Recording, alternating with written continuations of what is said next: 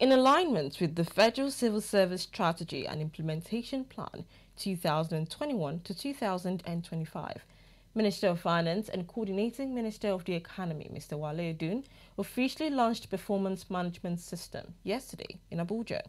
This initiative aims to improve the overall efficiency of civil service staff, ensuring management of the nation's finances is conducted in an open, transparent, and accountable manner that supports Nigeria's development priorities.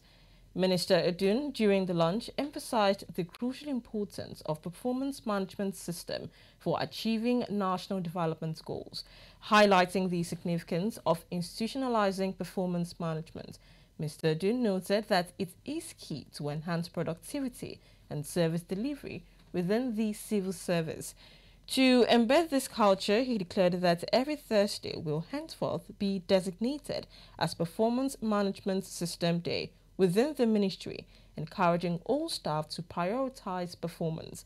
The minister commended the Office of the Head of Civil Service of the Federation for its innovative efforts and dedication to implementing policies aimed at transforming Nigeria's public service.